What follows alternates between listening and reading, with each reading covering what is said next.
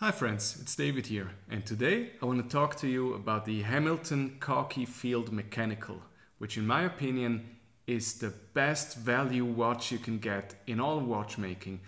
The watch with the best value for your money. Now when it comes to collecting watches, my philosophy is that after every expensive piece, I buy a cheap one under $500. Last year after I bought my Hulk, I set myself on a quest to find the best value watch in watchmaking.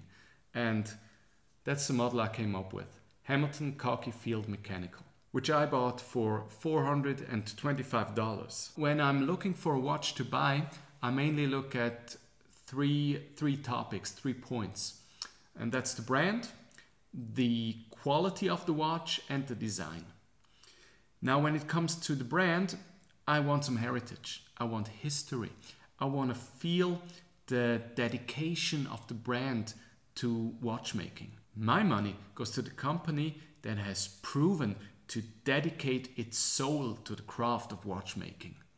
And with Hamilton, I think that box is absolutely checked. They were founded over 100 years ago in 1875 in Pennsylvania, USA. And since the beginning, Hamilton had a strong focus on accuracy. They basically started their business by supplying watches to the US railroad companies. Now back in the day, the railroad operators did not have an electronic guidance system. They weren't even able to directly communicate with each other over long distances. So they had to rely on timekeeping to coordinate their schedule. So the only way to prevent collisions on crossroads was by knowing exactly at what time the other trains would pass and at what time your own train would pass the section. As you can see, accuracy of the watches is key here. So Hamilton, by providing high quality watches, has helped preventing accidents on the railroad and probably saved the lives of countless of people. Now later on, this relationship between Hamilton and the US government, which was operating the railroads,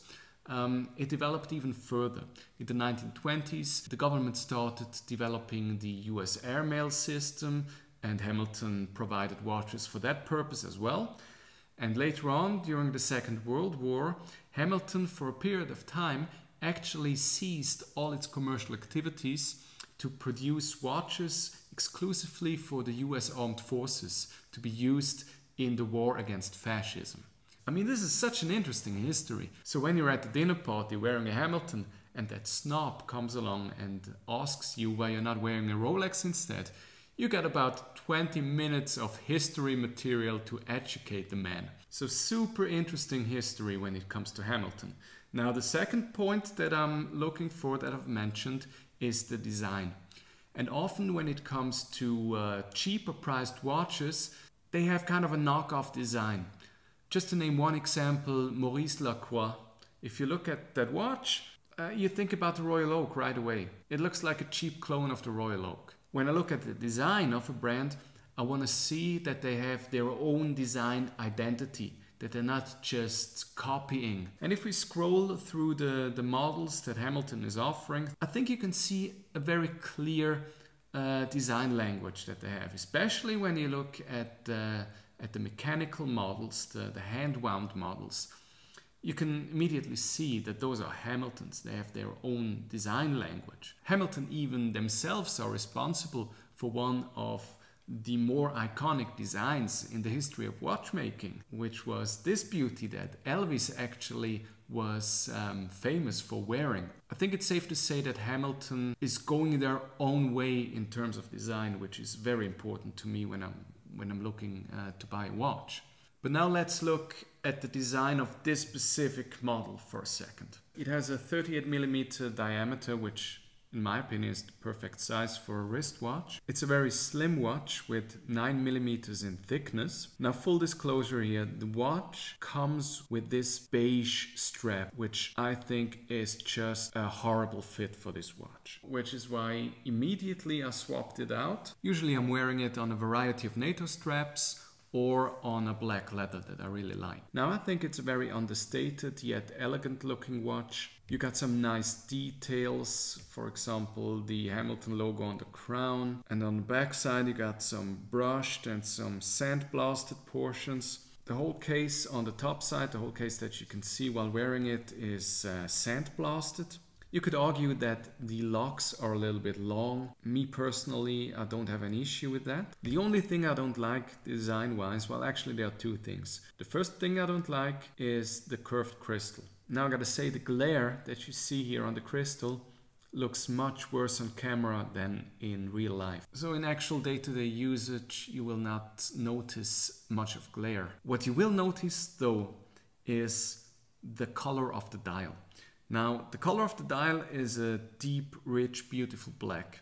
However, in most angles, the curved crystal is bending the light in a way that kind of fades out the black and it looks more like a dark gray. I think that's a shame. The combination of black dial and white numerals would look fantastic if it wouldn't be for the curved crystal that kind of fades out the richness of the black. But obviously I can live with it. Since I got this watch, it is the one in my collection that gets the most wrist time of all of them by far. Second and last thing in terms of the design that I don't enjoy very much are the hands. Now in my opinion, they just look a bit cheap. They're stainless steel, they have lume in them, which I really appreciate, but they seem to be painted or some way coated with white color. And I think that gives them this plasticky look that I don't really enjoy. But I guess that's just personal opinion. Now, third point I'm looking for, as I said, is the quality. And the Khaki Field does not disappoint in that regard. Hamilton started as a US company, but in the later stages of its history was sold to the Swatch Group. So they are now located in Switzerland. They are now considered Swiss-made watches, which is a nice assurance of quality, I think. And yeah, just looking at the watch, you can see and appreciate the quality. We're going to talk about the movement later, which is very high quality in my opinion as well.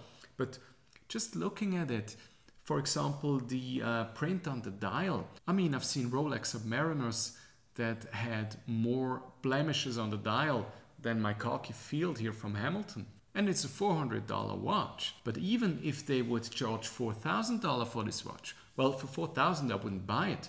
But if I wouldn't be able to complain about the quality even for that price. Now the movement, they're not using an in-house movement. The Hamilton is mainly using ETA movements. But I gotta say, this movement is just such a pleasure to operate. I mean, just the sound of winding it, you know, pulling the crown, turning the hands. It's just very, very satisfying to operate, if that makes sense. Now, accuracy-wise, I'm not sure if this goes across the board for all of them. But mine, I've measured at +4 seconds per day, which I think is fantastic for a $400 watch. You got some luxury brands that advertise their in-house movements to do +5 seconds. And here we got +4 seconds.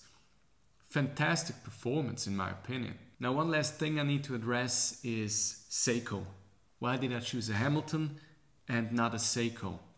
If you look at the SKX, which is a fantastic watch, you can get it for half the price or less of the Hamilton. But I think the Hamilton has superior quality which justifies double the price of an SKX. If you buy an SKX, you're probably gonna look at an inaccuracy of somewhere between 10 and 20 seconds per day. Remember here I got +4 per day.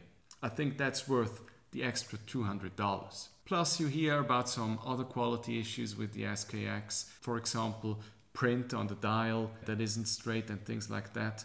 I'm not aware of any of these complaints regarding the Hamilton Khaki Field.